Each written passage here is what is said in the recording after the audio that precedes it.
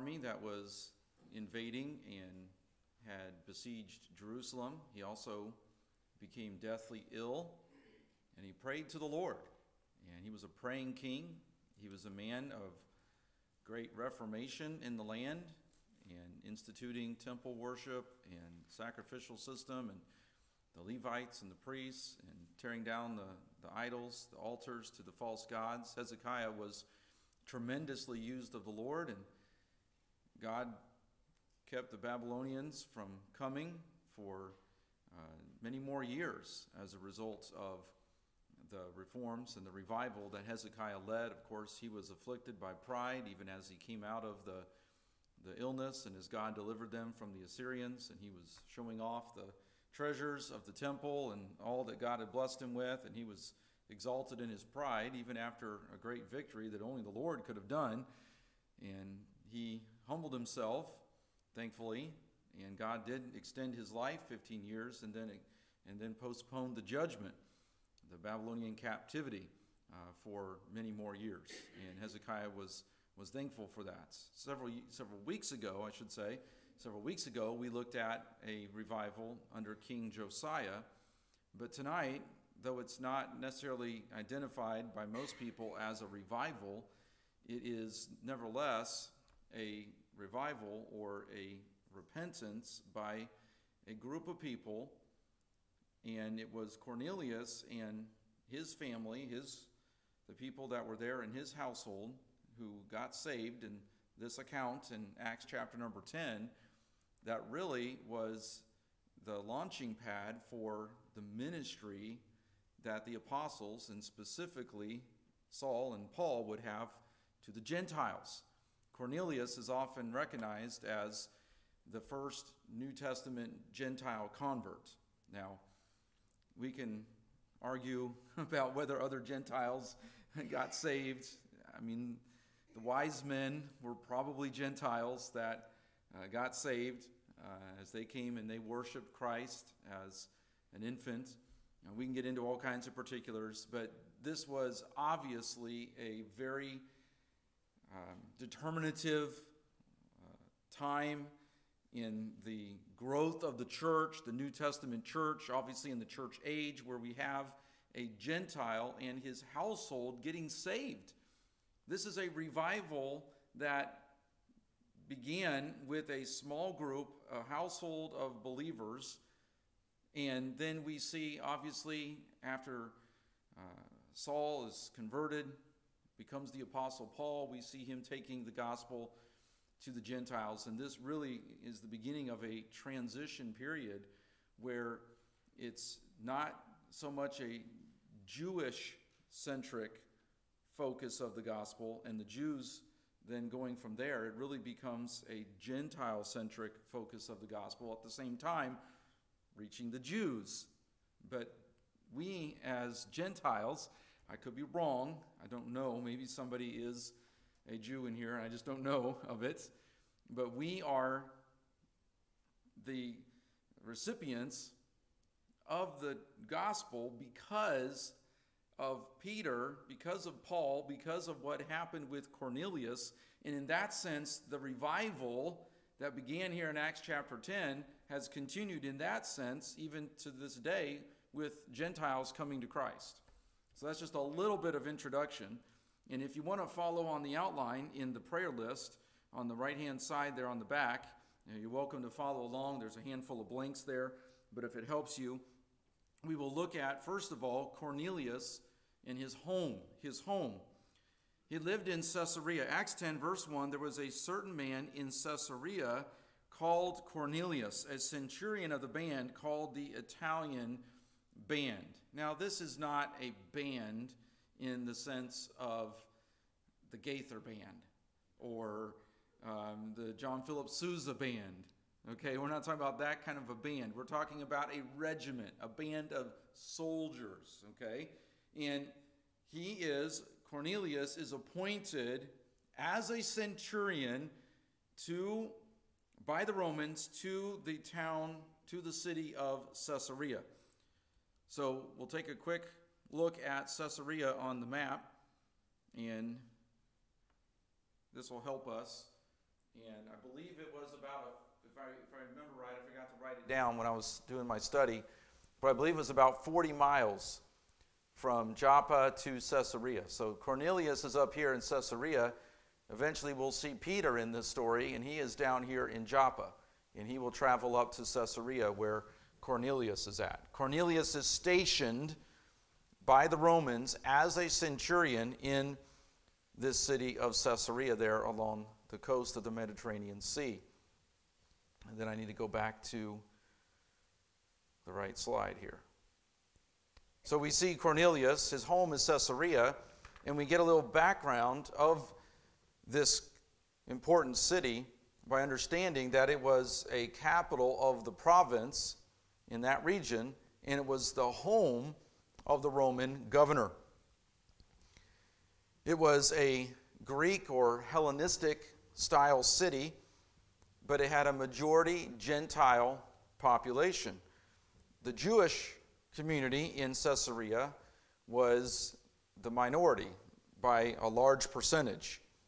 So they had a very, very small percentage of Jews compared to the rest of the population. And the Jews often were prejudiced against. There was a bias against them. And there was, of course, with the Roman cohort, the Roman soldiers, the Roman government, the Roman rule, and then you have the Greek, the Hellenistic culture.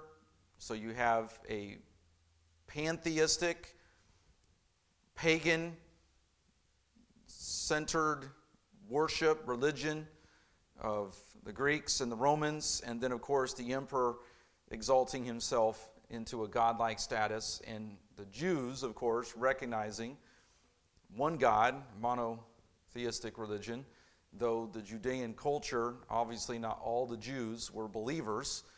Obviously, there were Jews there who were not a part of the church, had not been saved and trusted Christ as their Messiah. There were some, no doubt, that came to Christ, but this was not necessarily a Christian Jewish population, but just as a Judean population, as a group of Jews, they were not well treated in Caesarea.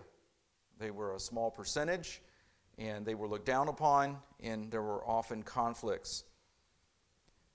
Herod the Great came in and rebuilt the city in the early days of the first century, latter days of the previous century, but really in the early days of the first century, Herod the Great comes in, and Herod the Great was the Herod who persecuted, who killed the children, the male children 2 years of age and under, after Jesus was born and the wise men came. Herod the Great was a scoundrel.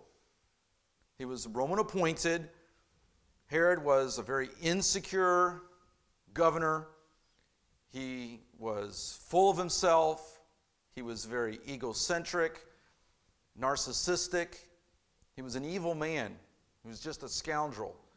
But he was very, very smart when it came to building buildings. He was an engineer of sorts in that day. He had brains for building things.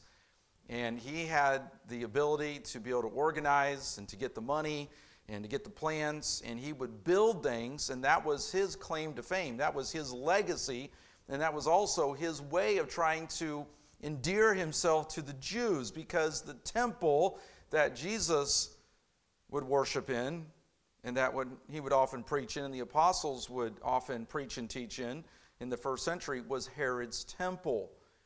Herod was always trying to appease the Romans and also keep the Jews happy. So one of the ways he tried to do that was by remodeling, rebuilding the temple. And so that would make the Jews happy, so he thought. And at the same time, he wanted to keep the Romans happy, and then he had the ability to organize these building projects, and one of which was Caesarea. So again, we identified Caesarea on the map, and we'll also be looking just briefly at the little town of Joppa, which I believe, again, is about 40 miles south of Caesarea. So that's Cornelius' home. What about his life? Well, he's a centurion. verse number 1 says, of the band called the Italian band. So he was of the Italian regiment. He was a Roman centurion who had been appointed to Caesarea, and the Italian regiment was probably because of the Roman governor living there, making his home there, and so there would be the association with Italy, Rome, and there would be a particular exclusive group of soldiers who would be appointed to this area, and Cornelius was in charge of them. He was the centurion. So a real quick background on the Roman army. Legions of the Roman army were 6,000 soldiers each.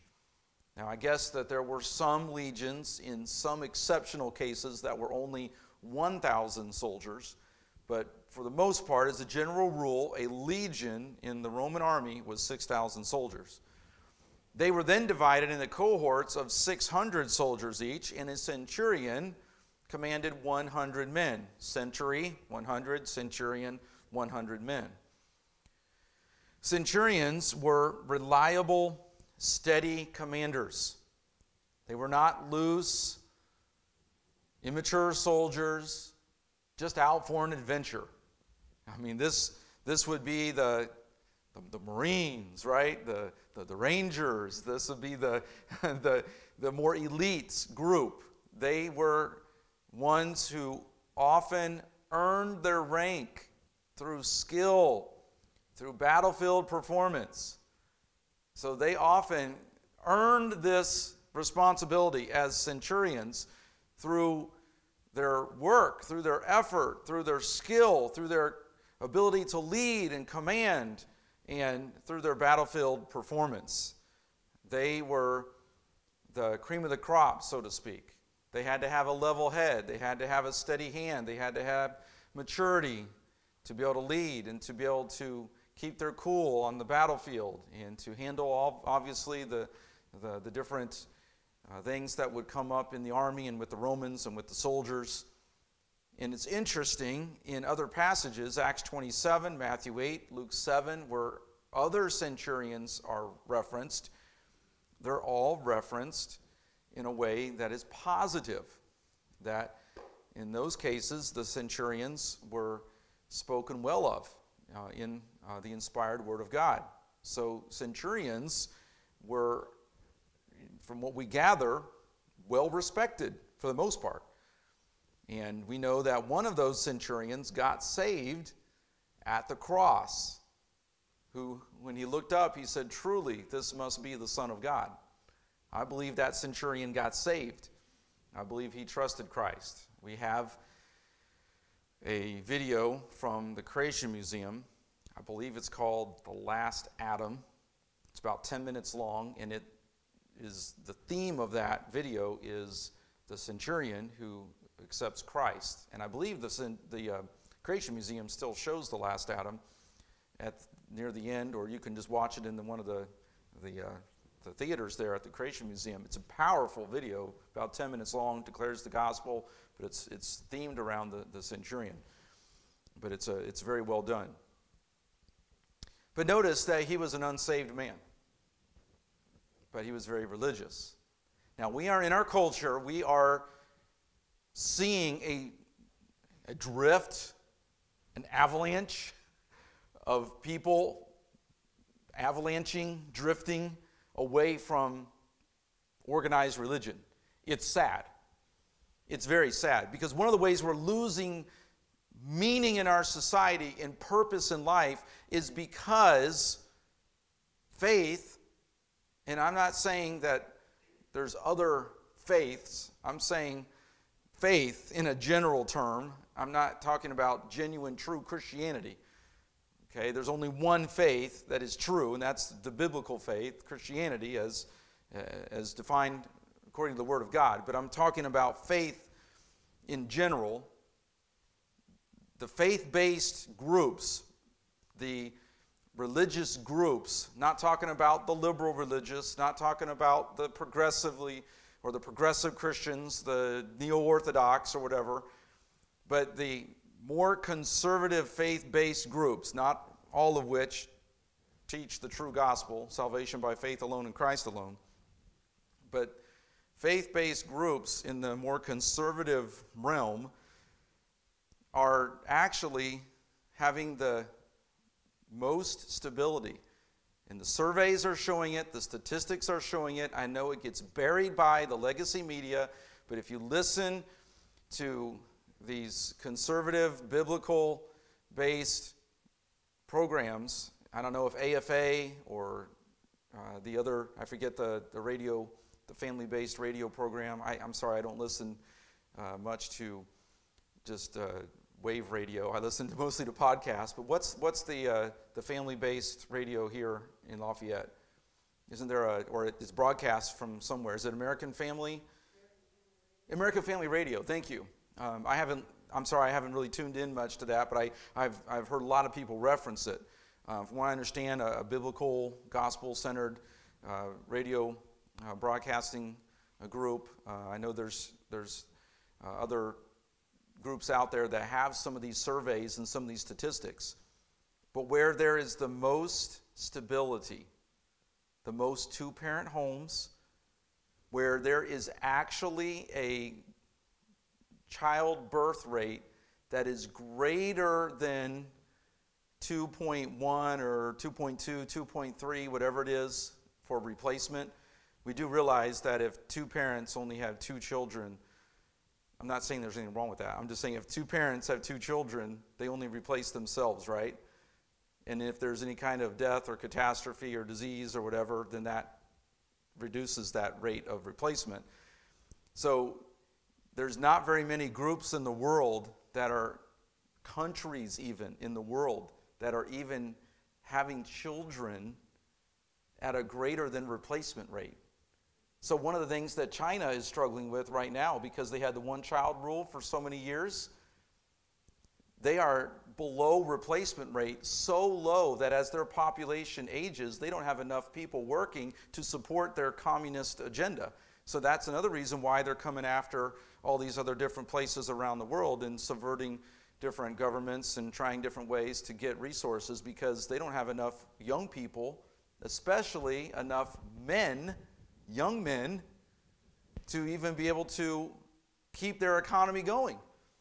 But one of the areas, one of the places that we are seeing a greater than replacement rate, and we're seeing more stability, we're seeing less crime, less imprisonment, is in the faith-based groups, especially among the more conservative, with some exception because of the Muslims. And the Muslims have a greater than replacement rate, but they wouldn't fall into that conservative. They would fall into a faith-based group, but they wouldn't obviously fall into a conservative or a biblical group. But the Muslims are one exception to that. Did you hear that Minneapolis now is doing the Muslim call to prayer 5 times a day? They just changed the ordinance in Minneapolis, the noise ordinance, so now the Muslims can call for prayer in the early morning and late at night in Minneapolis. Unbelievable. So here's an unsaved man, very religious. And we have a culture that is drifting away from religion. We have a group of people called the nuns or the nons, not the N-U-N, but the N-O-N. They're not associated with any kind of religious group. And that's almost become a badge of honor for some people. Oh, I don't do that church thing. I go out into nature and I worship my God in nature. I get one with the universe, or whatever. There's all this talk now about, well, I don't need church. I'm not in organized religion. I just worship God however I feel and the way I want to. And me and God, we got this thing going. That's the kind of talk you hear now. It's sad. But the people without God, without religion, without faith are the most unhappy.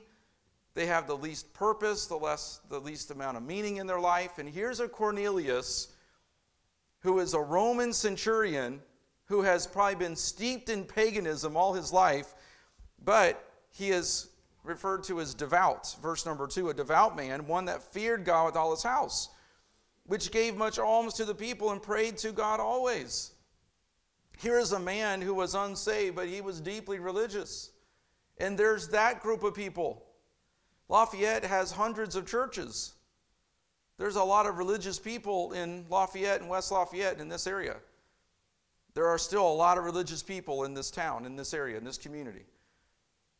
But how many of them are truly born again? How many of them are truly saved, or truly trusting Christ and Christ alone for their salvation? How many are like a Cornelius? Religious, devout, reverent, having a religious discipline, having some sort of religious life. And sadly, back in 2020, during the presidential election, when they were doing surveys of evangelicals, an evangelical was somebody who went to church twice in a 3-month or 4-month span, something like that. An evangelical was, the definition was so loose, it was like attending church, I think it was twice in like a 2 or 3 month time frame. Twice? An evangelical is going to church twice in 3 months or 2 months, whatever it was. That's ridiculous. But that's how they were loosely defining evangelical for at least one survey in the 2020 election. But here's a man who is devout. He's reverent. He has a religious life, a religious discipline. He's God-fearing. This is a title in that day given to Gentiles who wanted to attend a synagogue or attend synagogue services and learn more about the Jewish religion. As a matter of fact, we'll read, or we'll see in this passage, that he is praying when the vision for him to send a messenger or to send a message to Peter down to Joppa, he is in prayer. So apparently he is on the morning, noon, and evening prayer schedule that the Jews would be on, which I believe was 9, noon, and 3, if I have my times right. I think it was 9, noon, and 3 were the 3 times of prayer in the Jewish prayer cycle. So he was praying at the 3 o'clock hour, at the evening hour, if I remember right, and he sees a vision, an angel of God, and that angel of God then says, you need to send a message to Peter. He's up in down in Joppa, and he has the truth that you are seeking. But this tells you a little bit about Cornelius, and he was a man who gave much alms to the people. We read there in verse 2, and he prayed regularly.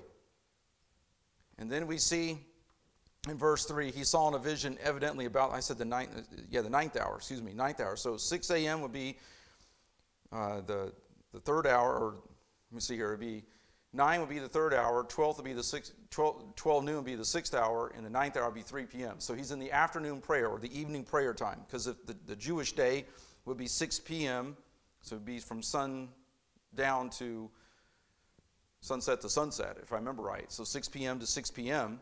So the prayer cycle would be 9 a.m., noon, and then 3. So the evening prayer time would be the 3 p.m. Again, if I'm understanding this correctly and from what I read in my study, it'd be 3 o'clock in the afternoon, and he sees this vision, and it's an angel of God. Verse 4, and when he looked on him, he was afraid and said, what is it, Lord? And he said unto him, thy prayers and thine alms are come up for a memorial before God.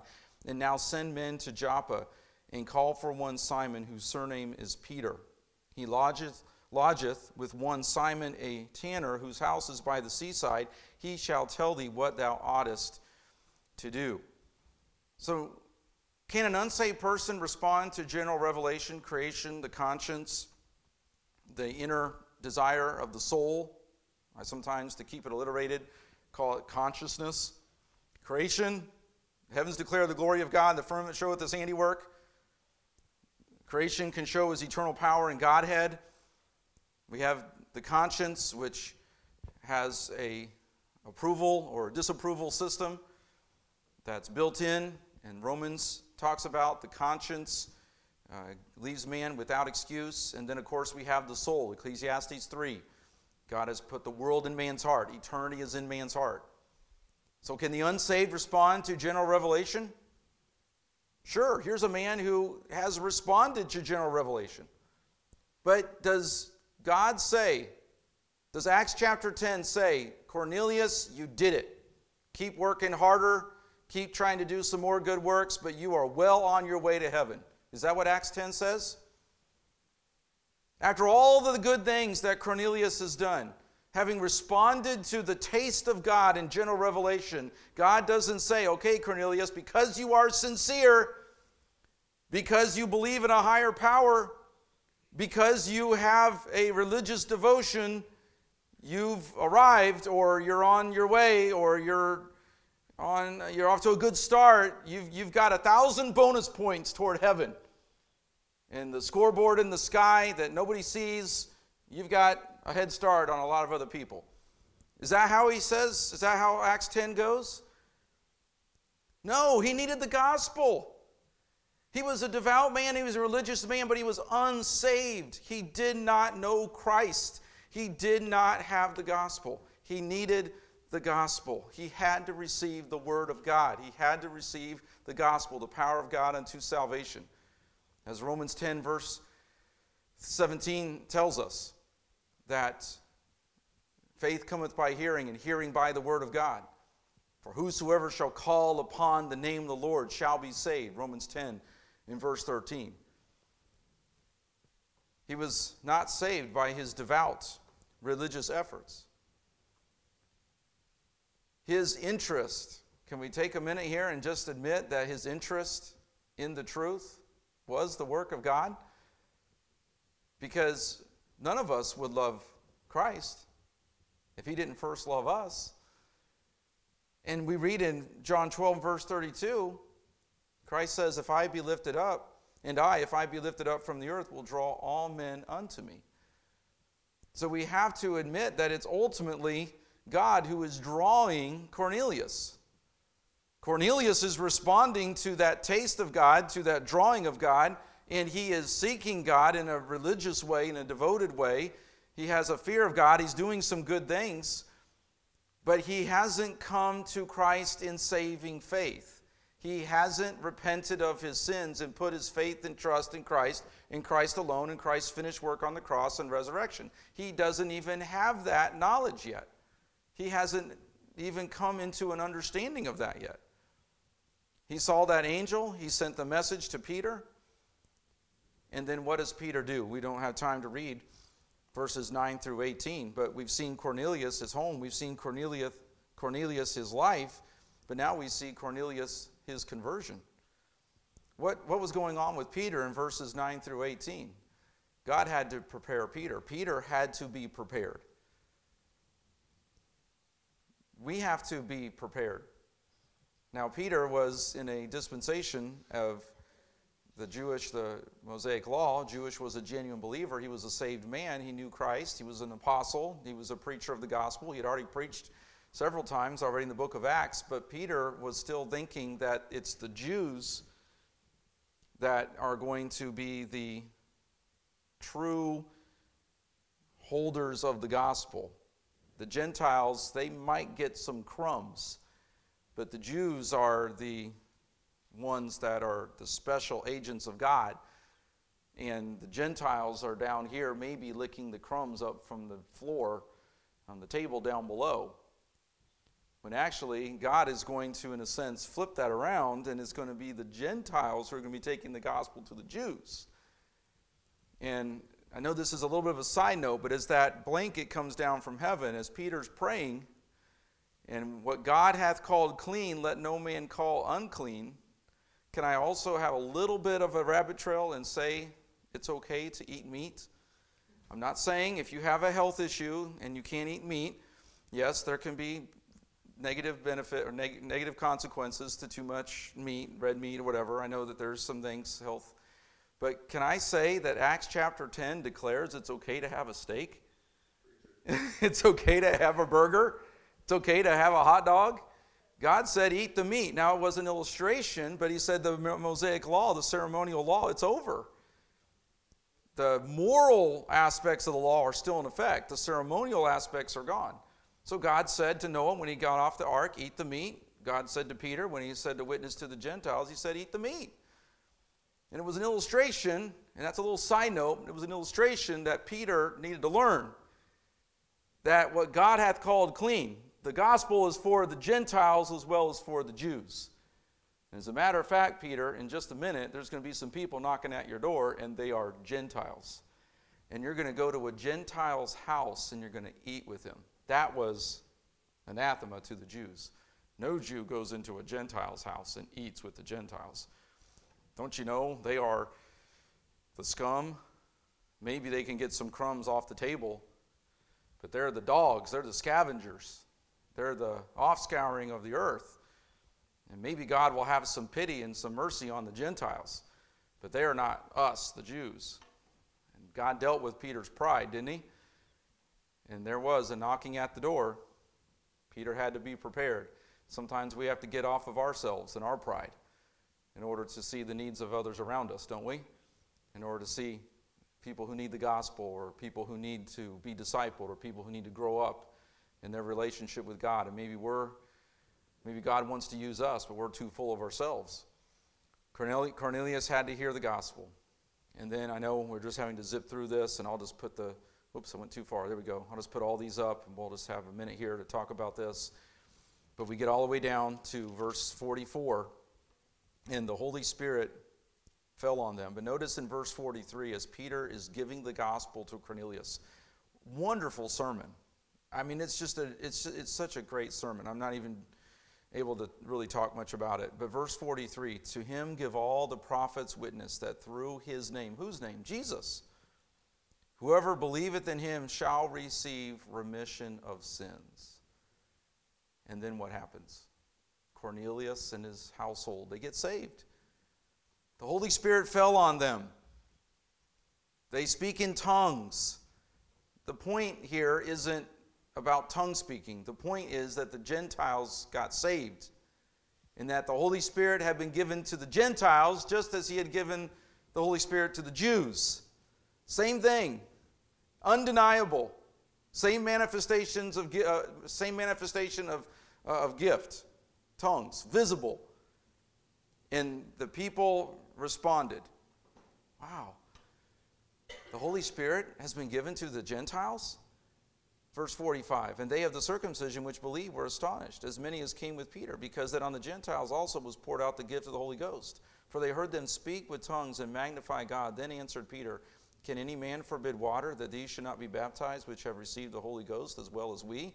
And he commanded them to be baptized in the name of the Lord. Then prayed they him to tarry certain days. They were saved. The Holy Spirit was given to them. This is a transition time in the church. Holy Spirit was given in Acts 2. The Holy Spirit is given to the Gentiles, Acts 10. The Holy Spirit is given to the disciples of John the Baptist who weren't looking to Jesus. And they are also able to speak in tongues. And those are three references in the transition of the church where every group of people who trust Christ as their Savior are given the Holy Spirit. We know from 1 Corinthians 14, we know from 1 Corinthians 13, and from the historical record, that tongues is not a gift, an active gift of today. I'm a cessationist. I believe that tongues was a gift for unbelieving Jews for a certain period of time, as a sign gift during the time that the Bible was being written, and for a sign to the unbelieving Jews that the Holy Spirit is given to all believers upon their trust in Christ as their Savior. And that's the point. Tongues were indicative of the fact that God deals with Jews and Gentiles the same. God saves both Jew and Gentile the same way, by faith in him. All must come to Christ in faith. Ground is level at the foot of the cross. And we see a revival. Yes, it wasn't a national revival, but again, those revival fires at Cornelius' household spread throughout the Gentile world. And Paul would take the gospel. And we, to this day, continue to benefit from that. And may we, in turn, have that same burden of responsibility and have that same zeal and drive to share the gospel with others. Let's pray. Lord, thank you for this study tonight. Thank you for Cornelius. Thank you for Peter and for his willingness to go where many others were afraid to go. But he obeyed you, and he went to the Gentiles. Cornelius and his household got saved. And Lord, we continue to receive the benefit of, as Gentiles, having received the gospel, having been saved. And we thank you, Lord, for the gift of salvation. May, Lord, we be burdened to reach others. And Lord, may our church be effective in presenting the gospel and taking advantage of divine opportunities that you give us. And may we continue to declare the truth of the Word of God faithfully and obediently. We pray in Jesus' name. Amen. Thank you for being here tonight. Sorry I went a little over, but thank you for your faithfulness.